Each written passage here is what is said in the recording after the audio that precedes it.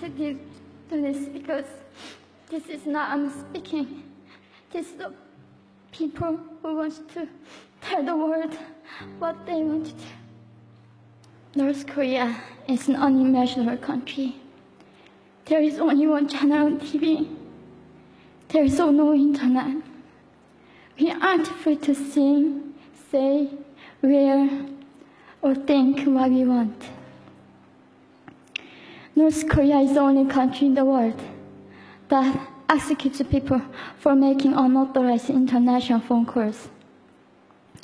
North Koreans are being terrorized today.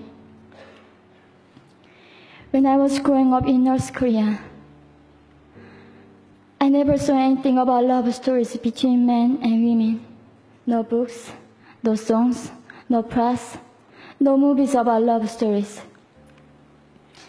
There is no Romeo and Juliet.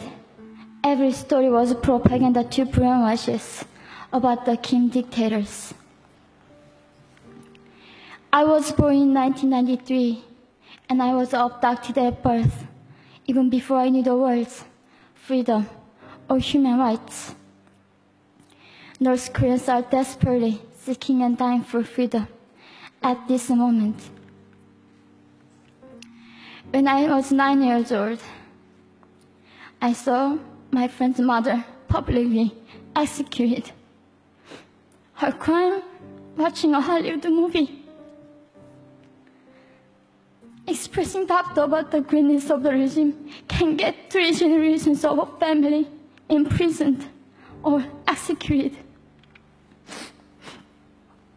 When I was 4 years old, I was warned by my mother not to even whisper.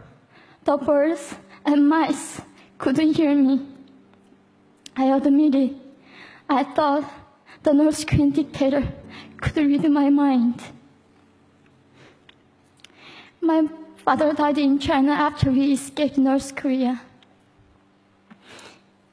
And I had to bury him at 3 a.m. in secret. I was 14 years old. I couldn't even cry. I was afraid to be sent back to North Korea. The day I escaped North Korea, I saw my mother raped. The rapist was a Chinese broker. He targeted me. I was 13 years old. There is a saying in North Korea, women are weak, but mothers are strong.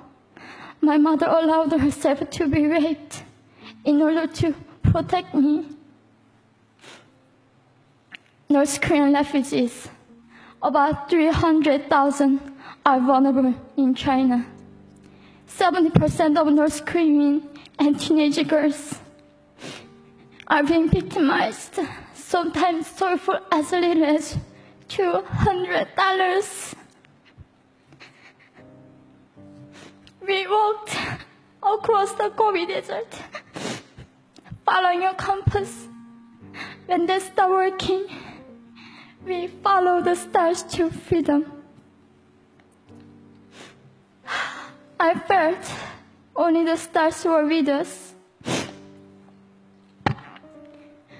Mongolia was our freedom moment. Death or dignity.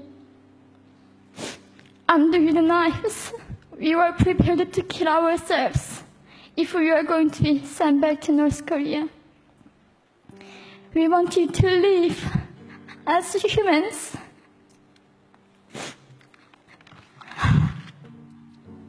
People often ask me, how can we help North Koreans? There are many ways, but I would like to mention 3 for now. 1, educate yourself so you can raise awareness about human crisis in North Korea. 2, help and support North Korean refugees who are trying to escape to freedom. 3, petition China stop repatriation. We have to shed a light on the darkest place in the world. It isn't just North Korean human rights. It's our rights that North Korean dictators have violated for 7 decades. We need governments all around the world to put more pressure on China to stop repatriation. In particular, Chinese delegates of One Young World can play a part by speaking up.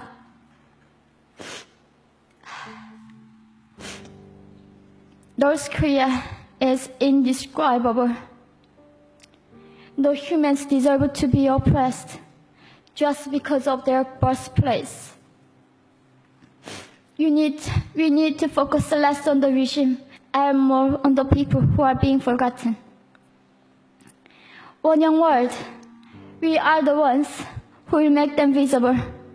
Fellow delegates, please join me as we make this a global movement to free North Koreans.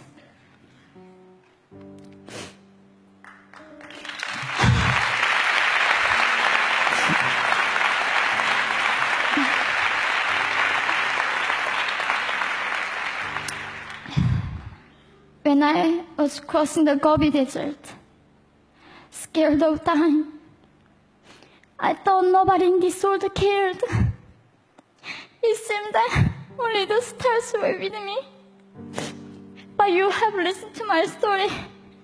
You have cared. Thank you very much.